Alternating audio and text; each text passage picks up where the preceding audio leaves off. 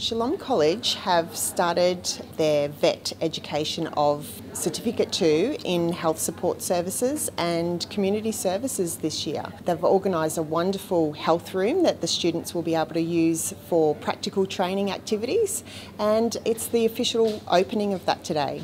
It's an amazing facility. It will allow the students to immerse themselves in a practical experience that will be as close to a clinical setting as possible. This facility genuinely means the world to me. I do want to go into the medical field personally, and having this facility really helps me with my practice, and it's reassurance that I want to go into this field. Currently they're being used just to understand the machinery, to get a bit of an idea of the actual environment within the facilities of the medical field.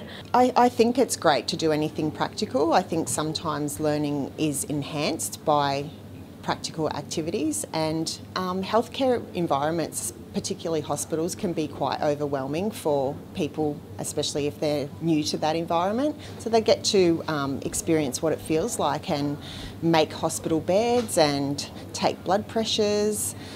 There's anatomy models, there's dressing trolleys. Gives them the ability to try all the things that they'll be experiencing if they become a healthcare worker.